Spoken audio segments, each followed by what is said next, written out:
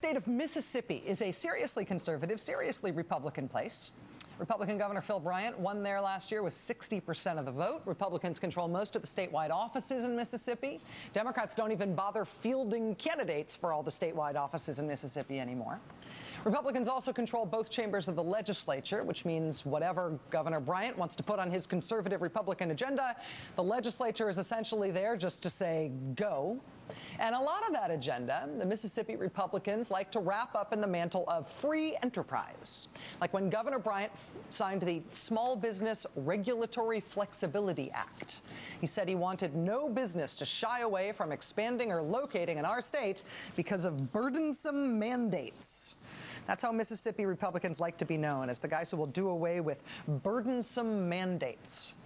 At the same time, Mississippi Republicans are very much in the business of burdensome mandates, as long as the burden falls on folks they would very much like to put out of business in their state.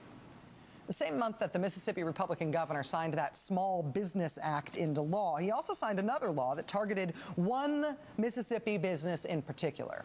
It was designed on purpose to use state government red tape to close the last abortion clinic in Mississippi.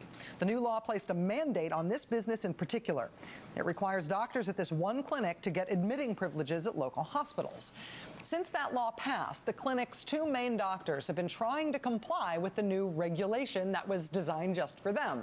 They've been applying for admitting privileges that the state now says they're supposed to have. The doctors started with a list of 12 hospitals in and around Jackson, where the clinic is. The clinic's owner tells us that their applications were 50 pages plus per doctor per hospital. The applications took weeks to compile. Each hospital, each time. Two of them, the big teaching hospital in the city and the Baptist hospital in town, they wouldn't even accept the doctors' applications. 5 other hospitals did agree to receive the doctors' applications, but they rejected them, not on the merits of the doctors as doctors, but for administrative reasons, like the hospital's policies on abortion or concern about disrupting the hospital's business within the community. And so this thing designed by Mississippi Republicans to be impossible turned out to be impossible. They wanted to create a new regulation that the state's one last abortion clinic could not follow because they wanted to shut it down. And we know this because Governor Phil Bryant said so on tape. I think it's historic.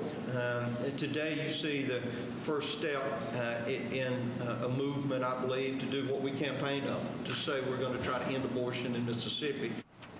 It is constitutionally protected, but that's not the point in Mississippi. In case Mississippi's governor somehow wasn't clear enough, the state's Republican lieutenant governor backed him up even more clearly. Our goal needs to be to end all abortions in Mississippi. I believe the admitting privileges bill gives us the best chance to do that. Now that the clinic's doctors have been denied those admitting privileges, Mississippi Republicans' goal of using state government to end abortion in Mississippi has a very specific timeline. So you can now mark on your calendar January 11th, just a few weeks away. That is the date on which Mississippi's last remaining abortion clinic will become in violation of the law, just by being a functioning abortion clinic, unable to comply with regulations that were designed specifically to be impossible to comply with. Yesterday, the clinic asked a federal court to block enforcement of that law so they can stay open. So remember that date, January 11th. Unless that court intervenes, that date, January 11th, is when American women in one American state will lose access to what is supposedly their constitutionally protected right, because Republicans in that state decided that for them.